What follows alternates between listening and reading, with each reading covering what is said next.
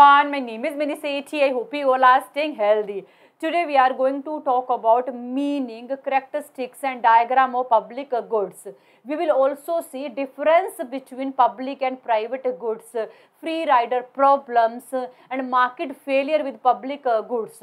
So let's start it. What do you mean by public goods? Goods which are provided to all members of society without any motive of profit will be called public goods. Goods which are provided to all members of society without any motive of profit will be called public goods. Public goods are mainly provided by government. For example, public roads, public park, national defense, street light and public health services. Now we'll see characteristics of public goods. First, non-rivalry. Non-rivalry means supply of public goods will not be affected by consumption of people. Non-rivalry means supply of public goods will not be affected by consumption of people. That means supply of public goods will not affect no matter how many people are using it. For example, street light. Supply of street light will not reduce no matter how many people are using it. Similar, if one person is receiving benefit from national defense, it doesn't reduce protection for other. So we can say that supply of public goods will not be affected by consumption of people. Next characteristic, non-excludable. Non-excludable means we can't exclude any individual or group for using public goods. We can't exclude any individual or group for using public goods, or we can say that we can't prevent anyone for using public goods because all members of society have equal right on public goods whether they are paying taxes or not. For example, everyone has equal right to use public park or public road. We can't exclude any individual for using it whether they are paying taxes or not. Now we will see diagram.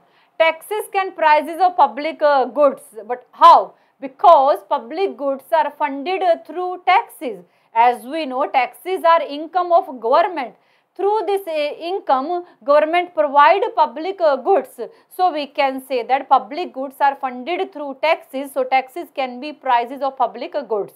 On x-axis we have quantities of public goods, y-axis we have prices, or we can say that y-axis we have taxes. For the sake of simplicity, we assume we have only two individuals A and B. This demand curve shows individual A, or we can say that this demand curve shows benefit which are expected by individual A through public goods. This demand curve shows individual B, or we can say that this demand curve shows benefit which are expected by individual B through public goods. This demand curve shows demand of both individual A and B. This is supply curve and E is equilibrium point. Individual A is paying just OM amount of taxes and individual B paying OL amount of taxes, and OK is total amount of taxes paid by both individual A and B. But one most important thing here you clearly see, individual A is paying very less amount of taxes as compared to individual B. Individual A paying OM amount of taxes, but individual B paying OL amount of taxes. OL is more than OM. That means person A is paying very less amount of taxes as compared to person B, but still both are receiving same quantities of public goods.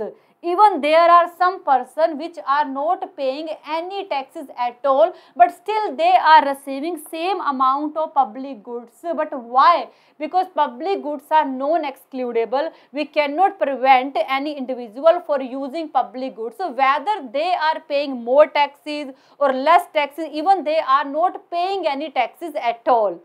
Now we will see free rider problem. When a person receives benefits of goods and services without paying a price, then he or she will be called a free rider. When a person receives benefits of goods and services without paying a price, then he or she will be called a free rider. And free rider problem mainly arise in case of public goods, because we can't exclude people for using public goods whether they are paying taxes or not. But free rider problem can lead to lack of funding for public project. Suppose government need a fund for providing public goods, but people are not paying taxes because they know nobody can exclude them for using public goods, whether they are paying taxes or not. So we can say that free rider problem can lead to tax evasion because people are deliberately showing their income less in order to escape from taxes. Now we will see why market fail in case of public goods. According to market mechanism, if you are receiving benefit from goods, then you have to pay for this. If you are receiving more benefit, then you have to pay more. If you are receiving less benefit, then obviously you have to pay less. But this is not applicable in case of public goods, then market fail. Second thing, private sector can't provide public goods because of free rider problems. They can't exclude people for using it. Eventually, they will not receive profit from this, and they mainly operate for a profit motive. So, in this case, market fail. Now, we will see difference between private goods and public goods. Private goods are provided by private sector for the motive of earning a profit. For example, AC, mobile, car. Public goods are provided by government for welfare of society. For example, national defense, public park, public roads. Private goods are rival. That means supply of private goods are affected by consumption of people. For example, there are only 10 goods in stock. If person A consume all these 10 goods, then obviously it will not available for other. So we can say the supply of private goods are affected by consumption of people. That's why private goods are rival. But public goods are non-rival. Supply of public goods will not affected by consumption of people.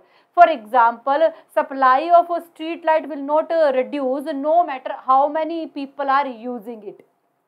Private goods are excludable because if people are not paying, then you can exclude them. But public goods are non-excludable. You cannot exclude people for using it whether they are paying taxes or not. For private goods, in case of better quality, you have to pay higher prices. For poor quality, you have to pay less price. Means here quality differences exist. But in case of public goods, quality will remain same. For example, same law enforcement for all. Private goods can be traded in a free market because it provides on the basis of demand and supply. But public goods can't trade in free market because these are not provided on the basis of demand and supply. So this is all about public goods. I think you got it, and thank you so much for watching this video. Bye. Take care.